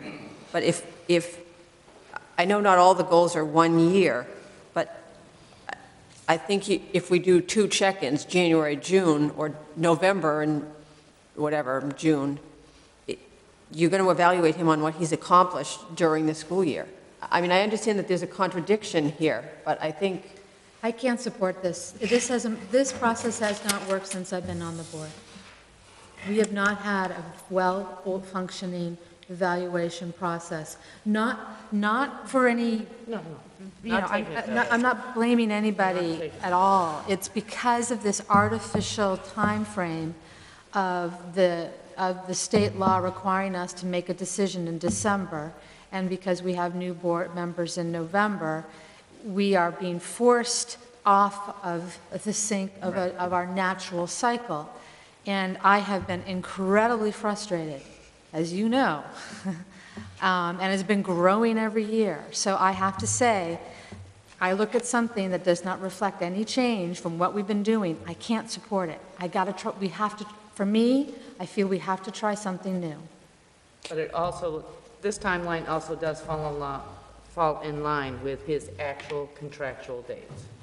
I mean, I agree with you as far as... Yeah, but his contractual dates have nothing to do with when we make the decision, unfortunately. We're deciding in December on a contract that starts and ends in June and July.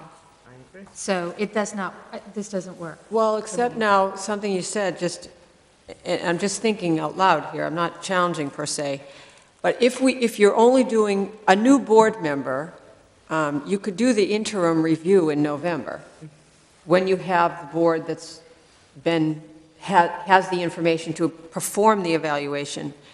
Then, when you're setting new goals, the new board members will have been on the board for 6 to 7 months and should have some experience to be able to work more closely with their superintendent to develop those goals and to perform more of a full-fledged evaluation than the November evaluation.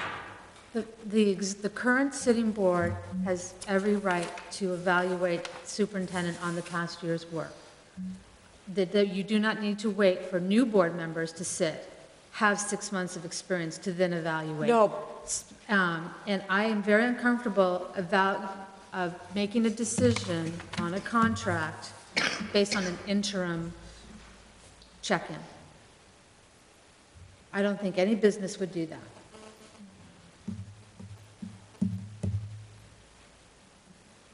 What's the recommendation of the Human Resource Committee? With the minor change, typographical change, the recommendation of the Personnel Committee is to accept the documents submitted, including the timeline, evaluation forms, and check-in forms as submitted. Am I wrong? It's not the Human Resource Committee? I'm sorry, did I say Personnel? We renamed it. Oh, sorry. Oh, all right. Personnel Committee. I'm sorry, Human Resources. Is it? It's the Human Yeah. Resources Oh, it is Human Committee. Oh, I see, I got it. It is. I'm sorry. Okay, and it's Used on... to Personnel, And it's on the docket tonight to be voted on, correct. right? Okay. Any other, we don't have a motion. That's right. Madam Chair, Yes. I'd like to make a motion that we approve the Cape Elizabeth School Board Superintendent evaluation as presented. Thank you, Peter. Is there a second? Second. Kathy? Okay. Additional comments, questions, discussion? I would just like to reiterate, I do share Rebecca's concern, and I love this timeline in terms of how it plays out and how we would do it. Ideally, we would look at it at different times to be, for the reasons why we've had problems with this in the past, when we're evaluating when his contract comes up, et cetera. It doesn't make much sense to me to do it the same exact way, although I love this evaluation, and I get that, so I will not be supporting it. Because of the timeline, is that? Because of the timeline. I would say, as a new board member who, my first meeting was in December, having to vote on a contract then, it seemed, I guess it did seem to be, the timing seemed off. I guess I wonder if there is an issue with this, why we wouldn't go back into committee and take a look at it again. It seems like it's just 1 month off, and explore possibly changing the timeline. Question I have for you, as a new board member, would you have been ready to do an evaluation of the superintendent at that point in time? No, I mean, I think what Rebecca's talking about is doing an evaluation in November, which would be, or October. Which still affects, the vote doesn't take place until December. So it still affects, I mean, that's not going to change new board members. It's not going to change the position at that point in time, except they'll have a completed document at that point in time. I don't think the law requires us to have the vote in December. It requires us to have the vote by December. So possibly you could have, again, I'm just thinking off the top of my head. I haven't been able to think thoroughly through what would be my recommendation, but you could possibly have your evaluation in early November and then have the vote in November before the new board members sit. Just a thought. And on that same thought, I guess I would be a little concerned about exiting board members with opinions at that point in time. I guess I hear both points also, but I'm just wondering if you perform that evaluation in October so that you can vote on it in November, are you adjusting the schedule of the goals? How do you assess completion of goals mid-year? Right. Because that's really what the evaluation is accomplishments and achievements of the superintendent, and you will be assessing them in October at the start of a school year. I mean, you still are going to have a gap. You're going to primarily be reviewing work that took place in the previous school year. So either way, there's sort of a split. Can we change state law? Yeah, I think that's our only option. We've had so much. You know, I mean, on that We've had point- so much luck with the state. Right. Yeah, we should Let's really call try to do Susan, that. see what she thinks. They manage school boards so very well. No, I see. Okay, is there any other discussion? We do have a motion on the table. You have a suggestion that it goes back to Human Resources. I don't know. What is the? Should take a vote. We need to vote. We need to vote on the motion. Okay. Any other comments or questions before I call the vote? Okay. All those in favor of approving the superintendent's evaluation as presented, including the timeline. I think that was the motion. All those in favor? Is that 5? Thank you. All those opposed? Thank you.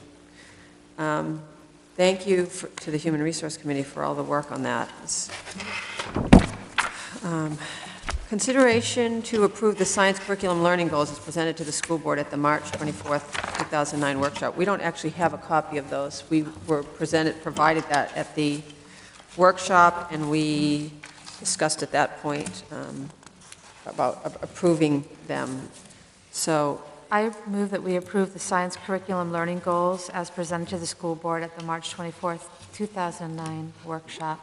Thank you, Rebecca. Is there a second? Second. Thank you, Kathy. Any questions or comments? I just want to thank the Curriculum Instruction Assessment Committee and the science team for all their hard work. I think it's really exciting that we're making this forward movement, and everybody's laughing.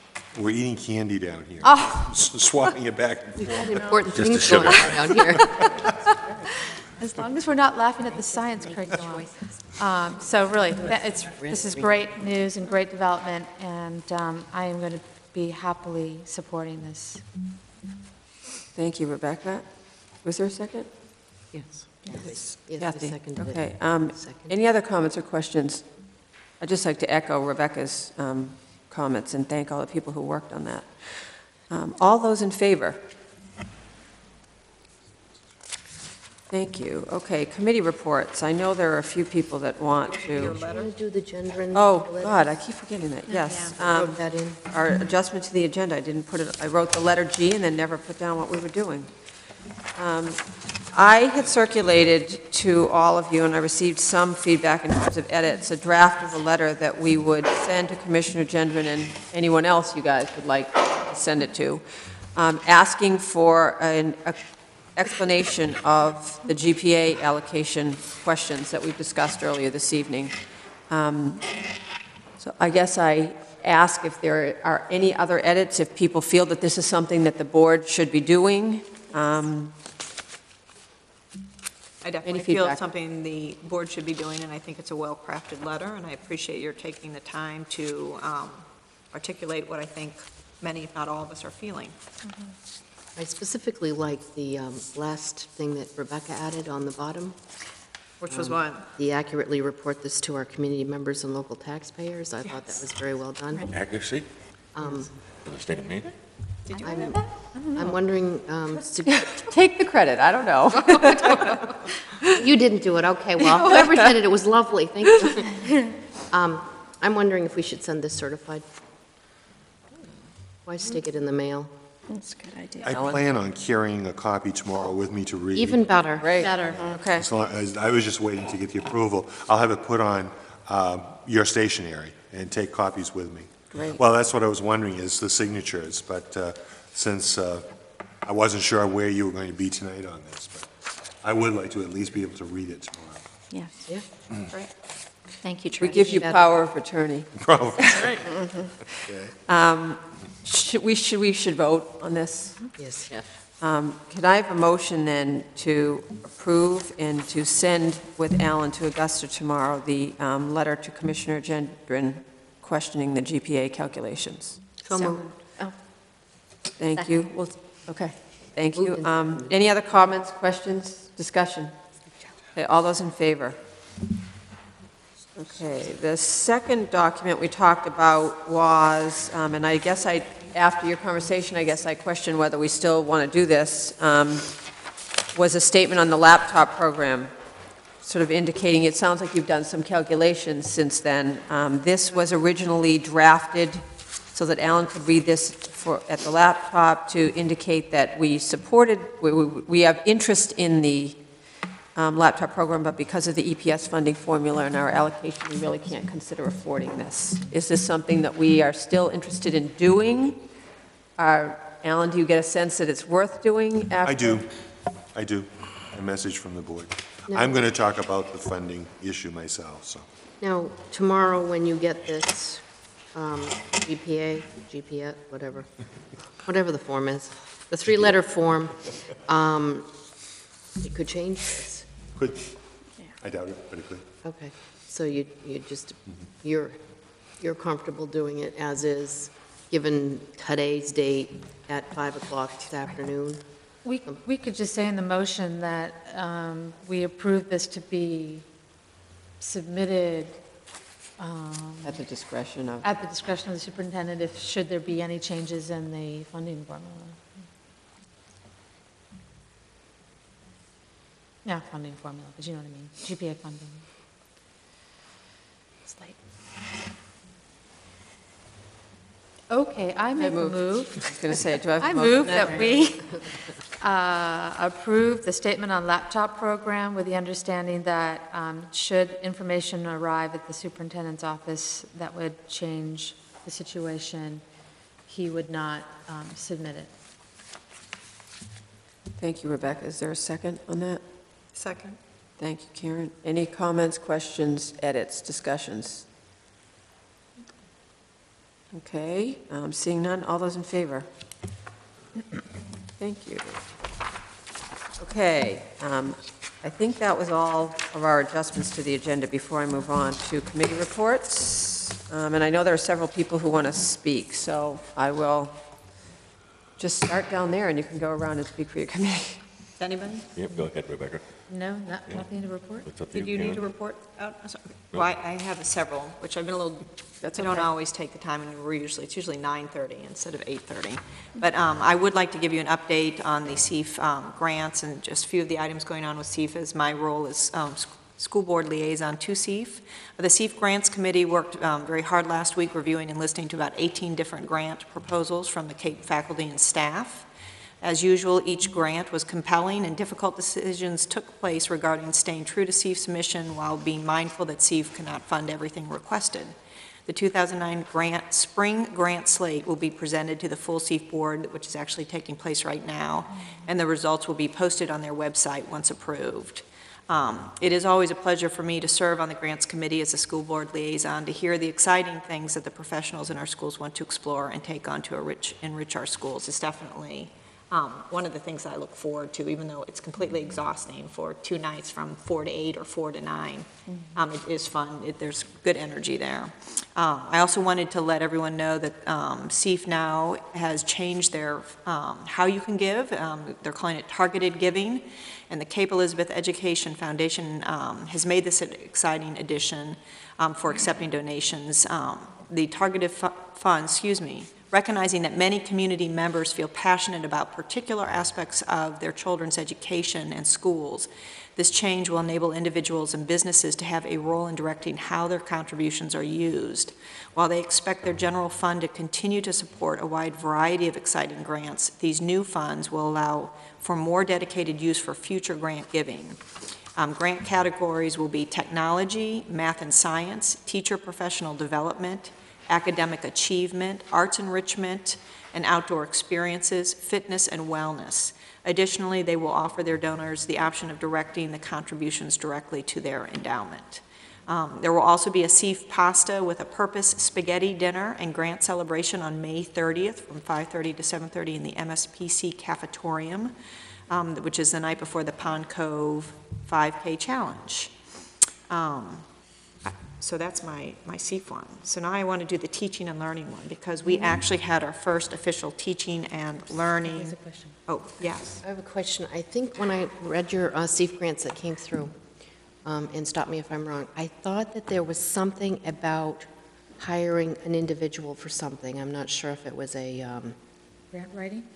Grant writing? No, I think it was almost like they were going to be funding like an athletic coaching position, and I just wanted to be sure that that came to the board for approval. Well, and Alan, actually, we met again with them this morning to go over all of them. There wasn't one for, there wasn't anything around athletics. The only thing I can think of that would be the debate.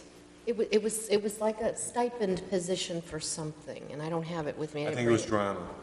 I just want to make sure that if we're hiring somebody for that, even if it's financed through CEEF, it has to come to the board for approval. Yes, the only one that I can think of, is that the Lincoln debate one, possibly? I think so. I think that must be what you're talking about. It's the only one I Yeah, can think of. I don't have it with me. Because that was the but one brought up this morning. I circled it, I Right, saw that, and I right. said, ooh, that one's got to come to the board for approval. Okay. I just wanted to bring that up sometime.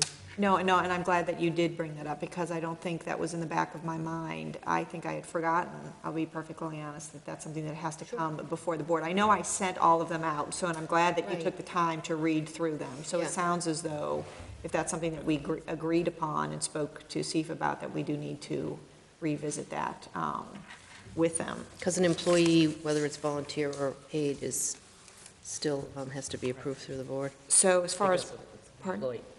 Okay, so as far as handling that, Alan, you want me to get in touch with Christine about that? Well, I think the steps were that, number one, we need to see if they're even going to fund it. Correct. And then we'll need to bring it back to the board at that point Okay. in time, yeah. That was, I think it was the late grant, right? The one that went in after all Yes. the rest were due. I'm pretty sure it's the debate stipend that you're talking about. So thank you, Kathy. Then the Teaching and Learning Committee has had their first meeting, and I sent out the minutes to everyone. I don't know if they were posted on the website, and hopefully people had the opportunity to review it. We met on April 9th to discuss the objectives and goals for the newly formed Teaching and Learning Committee that will operate as a school board standing committee. The following objectives were identified: to work with the district's Curriculum Instruction Assessment Committee, guiding development and review of curricular goals as outlined in the district's Curriculum Management Plan, or CMP, consistent with the goals and objectives of the district; to inform and direct the board's annual approval of learning goals in support of the district's educational mission; to guide the board in periodic assessment of progress toward achievement of these goals; to oversee fiscal and educational assessment of curriculum-related goals and programs, and to oversee/guide framework for communication of and progress toward these goals to the public. These items were discussed as next steps by committee members present, and the committee members, too, are Linda Winker, Mary Townsend, Rebecca, myself. Trish was also there. The first one was to define a timeline to be approved by board for the CMP goals, and I'm hoping to have an opportunity to start working on that with Alan to then go back and present to the committee. The second one, to prepare a schedule for meetings/workshops to oversee these curriculum management plan goals. Third one, to formulate structures for workshops incorporating the CMP goals, timeline, and program/resource assessment.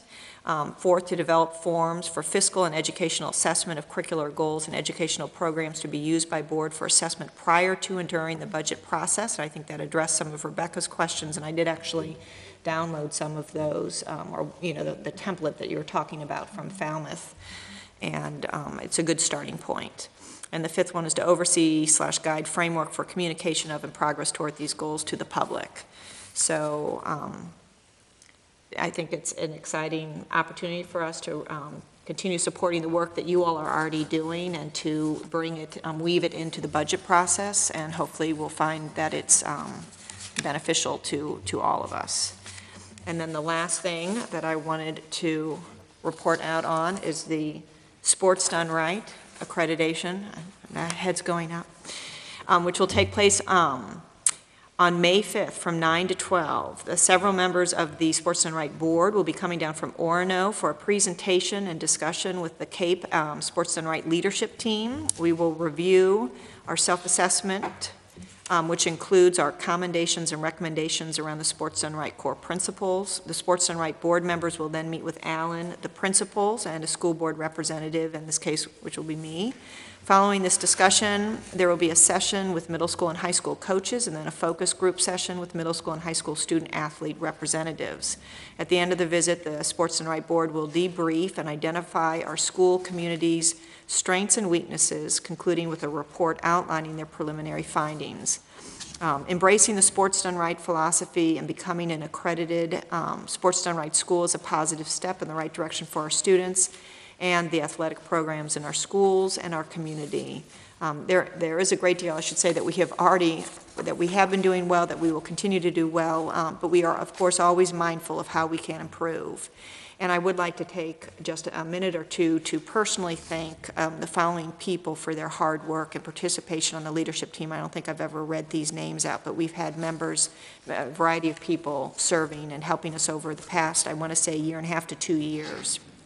I will start, well, actually, I should start with those people who have passed the baton, who are not here, but Sue Weatherby and Keith Weatherby. But of course, they passed the baton on to our new athletic director, Jeff Thorak, and our new community service director, Janet Hoskin, who have done a fantastic job helping us move forward with this, and they certainly had a lot on their plates at the beginning of the year. Our parent reps were Cade Blackburn, our Mark Hare, Kent Pierce, Colleen Tainter, and Chris Supple, and they were very involved and extremely helpful, and hopefully we'll have several of them there, or at least a couple of them there when the Sports Done Right board from Orono comes down. We've had several high school and middle school coaches helping out. Doug Worthley was very instrumental, certainly the first year, and very helpful. Scott Labby, Sarah Kinsella, Diane, is it Nicholson? Is that correct? Student reps were Michael Takash, Colleen Martin, Chris Burke, and Caroline Kelly. We had a town council rep, Jim Rowe, who was wonderful and came to most of our meetings and also had a lot of great things a lot of great input. Community reps were Janet McLaughlin and Cindy Landergan, and we thank them, and and I just mentioned the former members earlier on. So I do want to sort of publicly recognize them for the time that they put into helping us through this accreditation process and getting us where we are now. So thanks. Thank you, Karen. Linda, I'm just going to keep going down. Okay. Well, we do have an upcoming Human Resources meeting, May 14th. We'll be discussing the board's self-evaluation at that point in time, if anybody wants to attend. Thank you, Linda. Kathy, I know alternative energy at a Right. minimum, right? Yep. The Alternative Energy Committee, I'm a new member on there. The new school board member met on March 25th. I forwarded to the board this afternoon a copy of the minutes of the meeting. And it was a very interesting meeting. We received from Building Solutions a book at that meeting, and there is a book in Alan's office now. And right behind here. Alan. It's not in his office, it's with him. In terms of a total discussion of a huge energy audit that they did on the schools and the town buildings, excuse me.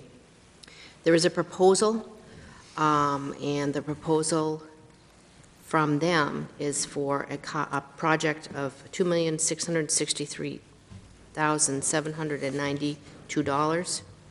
And if you go through the book, if you have some time to look through it, it's very specific. The committee meets again on April 28th. In fact, I have a conflict, so I'll have to figure out what that's going to be. But to discuss further, there were discussions at the committee level of how much of these items might we do ourselves, and specifically with Ernie there and his group, and how many of these things that they might be able to do themselves.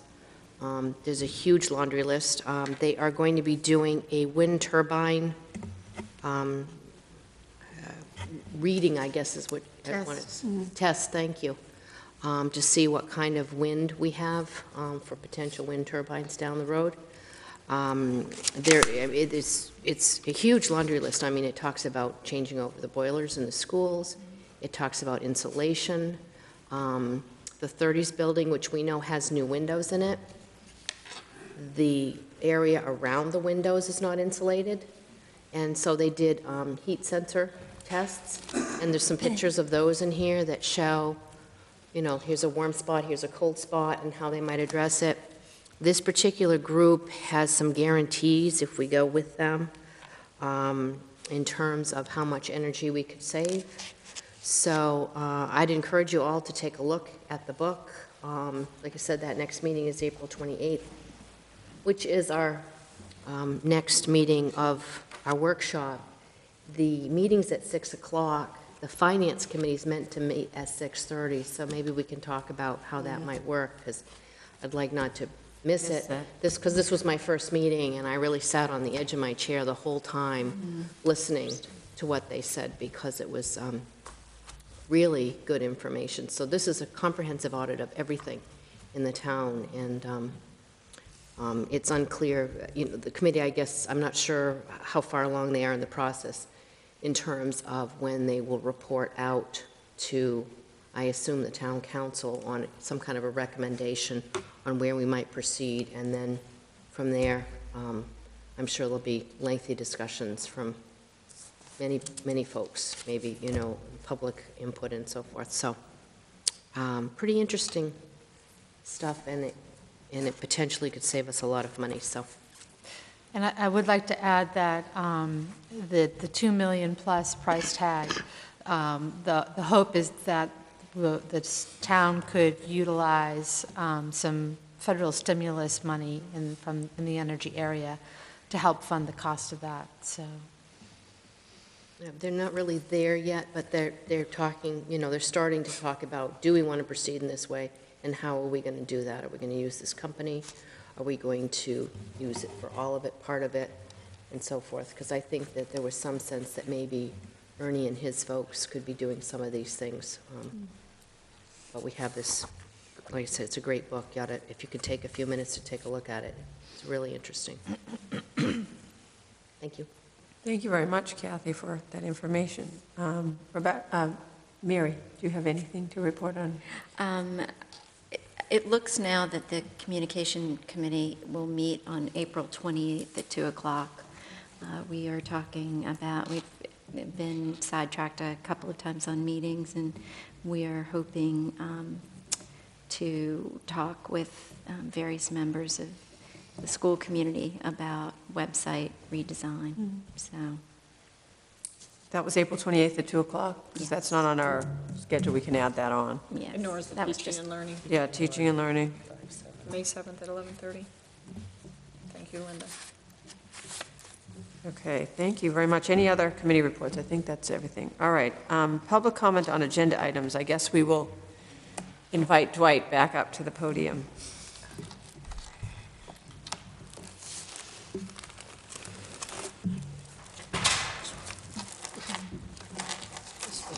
Mess with the microphone system, will it? I think so.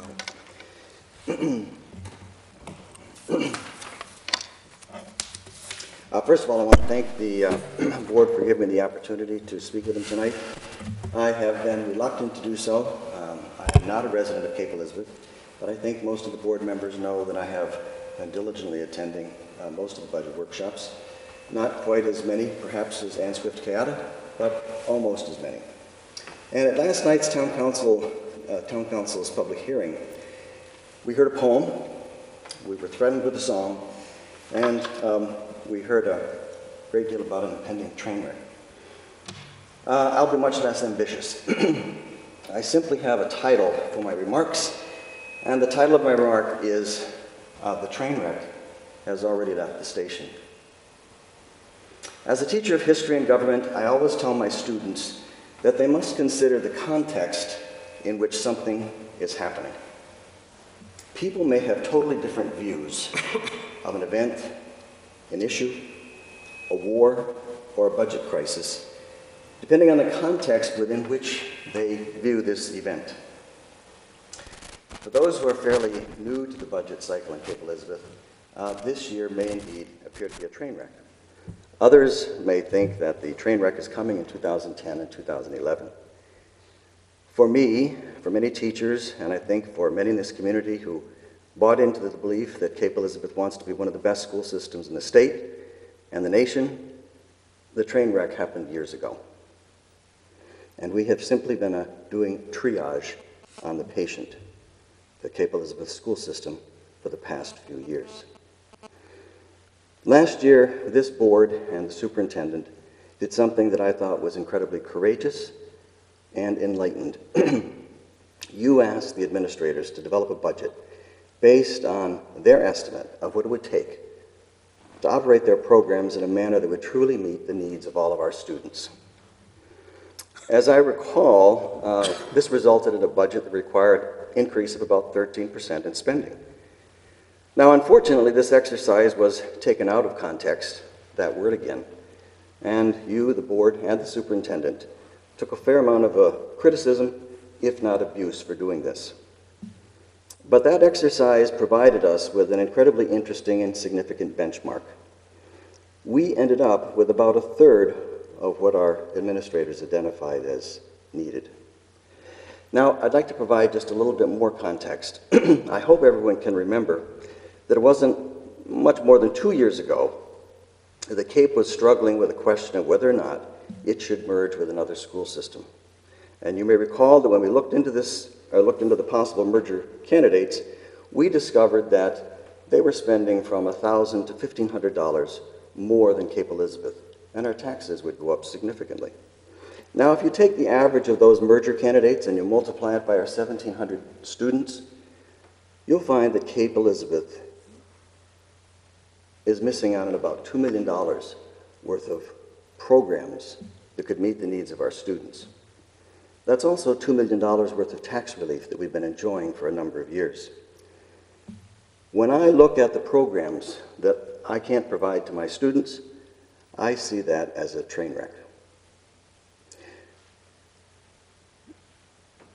When I see a student in my classroom who is really having difficulty reading, I can't help but think about the program my sons enjoyed at another school district where they were given the opportunity to experience immersion in a reading program placed outside the district. I don't believe that would happen at Cape Elizabeth. When I see Mr. Shedd struggling to come up with a program that will identify the reading problems that we have observed in the high school, but he has to develop that program at the expense of an entire computer lab, I see evidence of a train wreck. Now, for years, we have been hearing the refrain, I just don't think we can afford that. You all know we've heard that. The only thing different about this refrain this year is that there is a really in the sentence, as in, I really don't think we can afford that this year. But we're also hearing a new refrain this year, and it is, there is no correlation between the money we spend on education and the performance of our schools. My response to this is, this works better as a prayer. We'd better pray that there is no correlation between spending and performance because Cape's spending is below the average for all the schools in Maine. Maine's average school spends $8,800. We spend $8,600. Now, I know that some people in this community get tired of us being compared to Falmouth and Yarmouth, so I will compare Cape to one of our other schools where our old friend Rick DeFusco hangs out and is principal, and that is Old Orchard Beach, which spends $9,300, about $1 million more if you multiply it by our student population. Now, this is your community, and these are your schools, and these are your children. If you look at the budget process last year and the public hearing last night, I think it is very safe to say that this community is going through an identity crisis.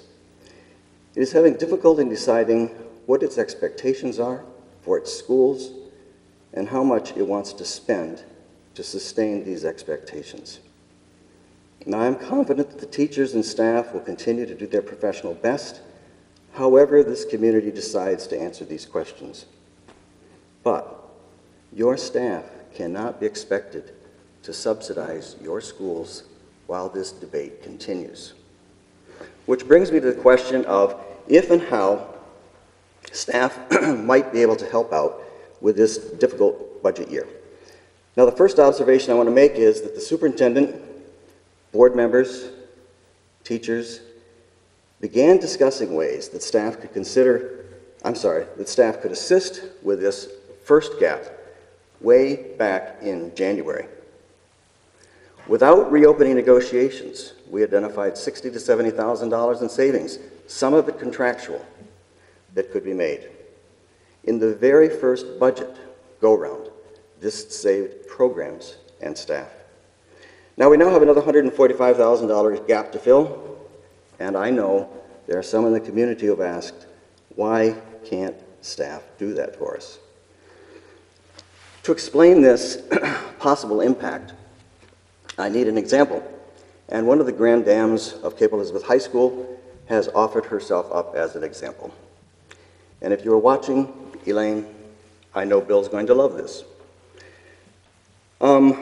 Let's look at context again. And I'm talking about, of course, Mrs. Brownell. Now, we've heard a great deal about the great salary increases some staff are receiving this year. But I want to put this in context, and I want to go back to the salary increases our friend Mrs. Brownell received in the 2 years before the current contract. And those raises amounted to $300 per year. That's it. Now, she was grateful, she tells me, but that, of course, did not come close to meeting any kind of inflation. Now, if staff were to make up this $145,000 gap, they would need to work 2 days for free. That's 2 furlough days. Because I think, according to Mr. Hawkins, it costs us about $70,000 per day to pay our staff. Now, if Elaine makes around $300 a day, not an hour, but a day, Mrs. Burnell would be giving back the equivalent of all the salary increases she received for 2 years in the contract negotiated before the current contract. Now, the cost of the average taxpayer, I'm told, is close to close this gap is about $27. Let's keep the math simple and move it up to $30.